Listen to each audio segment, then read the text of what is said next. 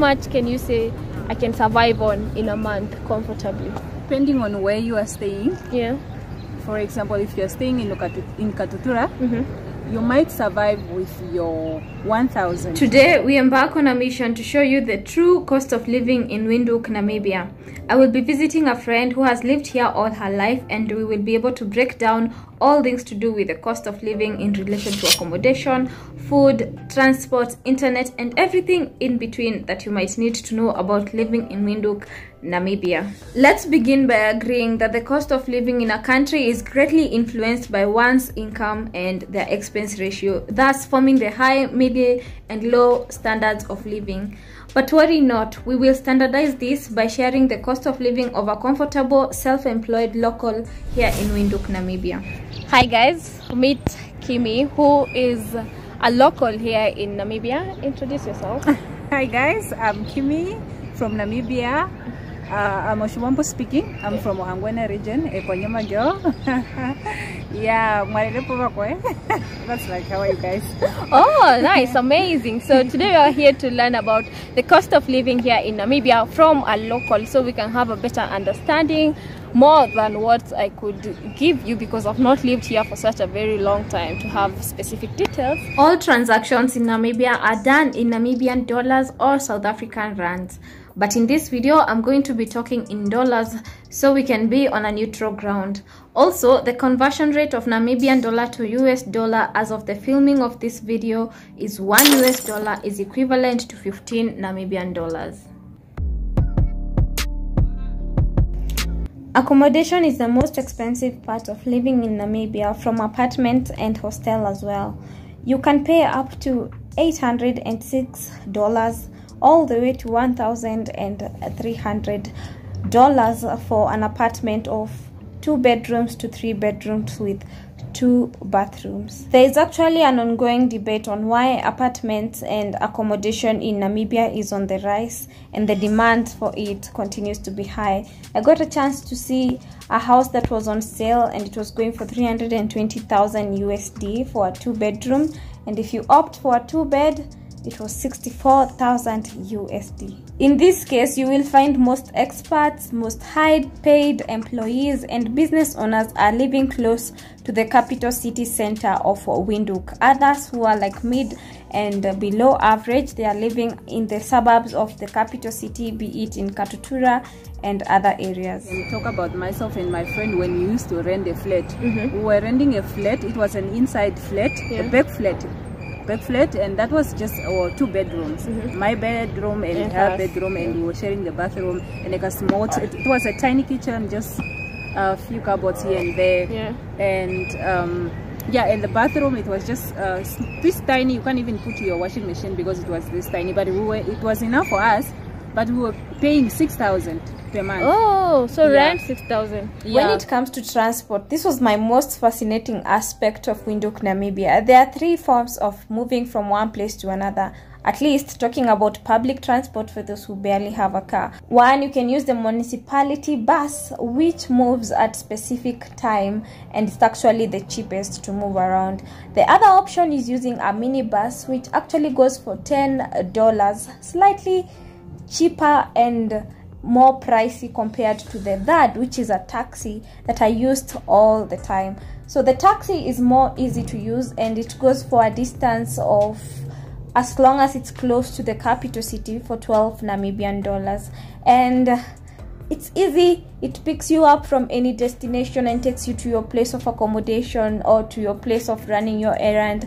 Perfect to move around the city. But I have to say, public transportation in Windhoek, Namibia is almost non-existent because majority of people prefer to buy their own cars and take themselves around the country. If you compare to other places, the public transport here is totally different compared to other countries. Now that you're taking a cab, how much would you say in a month you needed so that you can use a cab? Depending how active you are. Or how active you are. As for me, I don't stay in the house. So every 2 minutes day I'm here, 2 minutes I'm here, from mall, town, Venil, Kapana, wherever. So per day, I know per day I needed $100 every day. Ah, that's another 3,000 to for a month. Get out of the house and come back, and that's just for my transport, not to eat buy anywhere. this and that. Yeah. No, because I can never go to one place. So every time I needed $100 or even more. When it comes to food, definitely eating out is more pricey compared to cooking your own food, but there are many stalls and malls, places to buy affordable and good food that you will enjoy. I actually did a whole video showing you a tour in the market so you can see the cost of prices of things specifically that you can buy and eat, which you should check it out in the description box. Food, especially for me, I was a gym person, so I had a specific diet, and I was trying to gain. I was so tiny. Oh, okay, the opposite of many people. So I had a special diet, and Yeah. my food was a bit expensive, so that's why I can say my life was a bit expensive. Now I gained. I stopped going to the gym, but I will start later on. But you need money. You need money. You need to provide for yourself, because you can never survive the life you want without money. Without money, or when you depend on somebody. Yeah, true. You need to start providing for yourself. Then you can decide today I want to go anywhere, and you don't have to bother anyone. So, yeah, what is the cost of internet? Well, for us, we had internet where we were staying, but it was not really reliable. Yeah, so that came with the price of the house. Yeah, it was included in the 6,000 we were paying, but it wasn't reliable.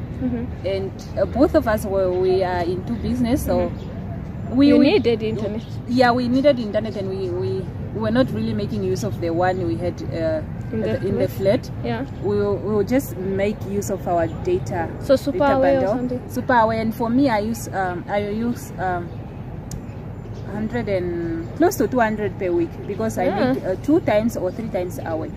Okay. Yeah. So 200 a week times 4, so that's 1,200 on the internet. Girl, you're a rich lady. Not really, but life is forcing me, and I'm a princess. Oh, I need to give my life the life amazing. I deserve. Kidding. That is good. Still, yeah, you are a princess, but it's good to give yourself the life you deserve. If you're providing yourself the life you deserve, then it's okay. I only get bothered when you want a good life, yet you are failing to provide it for yourself, and you want somebody to do it for you. I'm like, girl, are you okay? Yeah. Amazing. Well, if you're saying the cost of living in Namibia, not just in Windhoek or in the north, so I would go like why is like cheaper to survive in the north? In the north, of course, because in the north everything you do there is like free. Oh, you really? Go to the toilet for free. You brush your teeth for free. I had not thought of the toilet. You brush your teeth for free, so that means because in the north because you can get the what do you call it? I know it actually. Can I tell you? I carried the stick as my souvenir. Oh, wonderful. Yeah. So basically in the north, life is like free there. Okay. And so affordable. If you have to buy things, say rice, and that's like once in a while.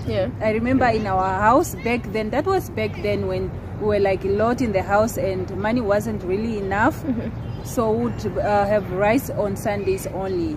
So which means our life was really so what would you eat mostly and affordable, because we eat pap, we call it oshifima in our language. The brown one, sort of. The not white one. Yeah, no.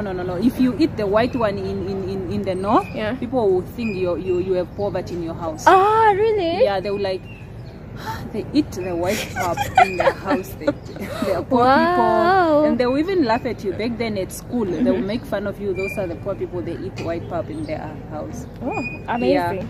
Then there is so after the north, where else between here and the coast, which one is more expensive? Well, in my past days when I was in the coast and Windhoek, I feel like food in the coast is more expensive compared to Windhoek. Yes. Of course, life in Windhoek is expensive compared to the north life, but in terms of food, life is much better in Windhoek compared to the coast. You know, I was expecting, because the coast you find a lot of seafood, I was expecting it to be like affordable and cheap, you know, but I found it to be very expensive. I've enjoyed more seafood in Windhoek than in the coast. I was like, what? This fish is costing $60, and then in Windhoek we're like $50, or sometimes you can find it on for 45. You can get it for $45. Yeah. That was like, that's crazy. So I feel like Windhoek life, it's expensive, but it's better than coast life. Okay. Yeah. Okay. But otherwise, if you want a better life, a bit affordable, I suggest you go to the north. Yeah. Okay. There you enjoy everything. You drink water anytime you want. You can even bath 10 times a day. Water is expensive. Like at our house now. Our monthly bill. Sometimes it's just $40. Yeah. That's in the north. Yeah. Okay. And here in Windhoek we can even go up to 800 or 1,000 per month. That's a lot. It's a lot. Yeah. It's a lot. So you see now why I'm saying life in the north, it's so free. It has been my pleasure bringing you content from Namibia. Thank you so much for all the support you guys have given to me. I hope this video have given you a perspective on the cost of living in Namibia for anyone who is looking to move there or just curious about information about the place. Let me know if you have any questions about Namibia. I'll be so glad to give you all the response. That is it for today's video. Always remember to create time for that which ignites your soul. Until next time, bye for now.